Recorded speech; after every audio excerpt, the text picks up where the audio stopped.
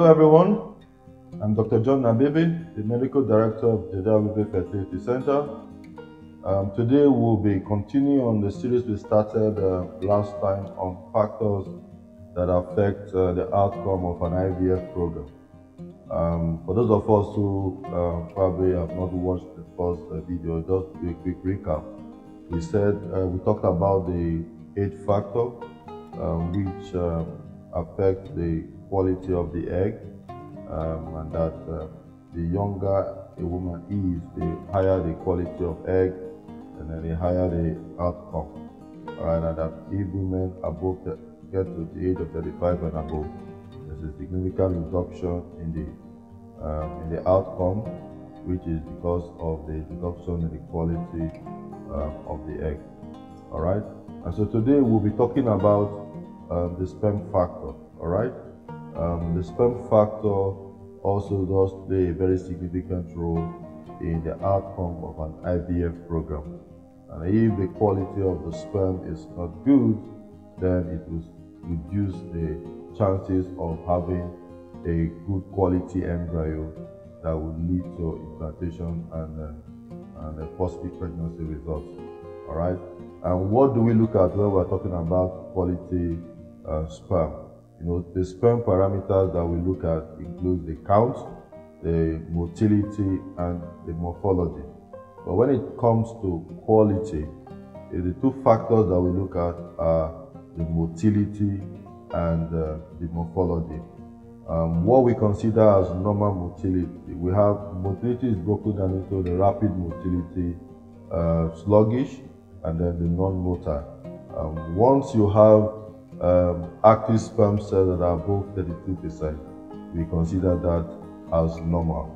And then for morphology talks about the abnormality with the sperm cells, whether they have 2 heads, whether they have 2 tails, whether they have 2 necks, or so.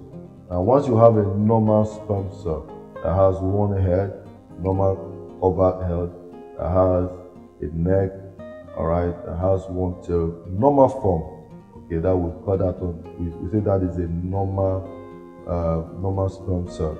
Now 4% and above is considered normal. All right, so the more you have the more they are abnormal sperm cells, the less likely the chance of success. All right, the more you have, the more active sperm cells you have, the higher your chance of success, because these are what determine the quality of the sperm cells. All right, and then we also do have what we call DNA fragmentation, and this cannot be determined by the routine seminal fluid analysis that we do. It's a special test that is done to determine DNA fragmentation when that is suspected, particularly if we don't have fertilizations occurring after what should have been a normal process with the seminal fluid analysis that was done. Then DNA fragmentation can be done to find out if there are any challenges there. And so that is why it's very important for men to go through the seminal fluid analysis. Although they are going to go through the IVF program, but we use the seminal fluid analysis to prognosticate what the outcome would be. All right, and so if the semen parameters are low, particularly the motility and the morphology, what we normally would do is to place these patients on supplements. All right, to take for about 3 months to 6 months, and then the seminal fluid analysis is repeated. And hopefully for a lot of these patients, there is an improvement in the motility and the morphology. All right, and when we want to do the treatment itself, we would sometimes go ahead to do ICSI, what we call the intracytoplasmic sperm injection.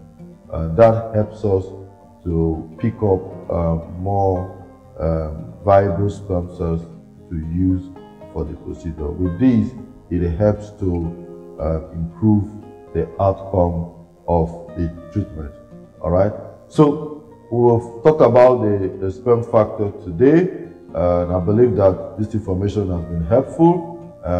Next time we'll talk about another factor that affects the rate of outcome, the rate of success of an IVF program. All right. So have a wonderful day, and let's see you soon. Bye.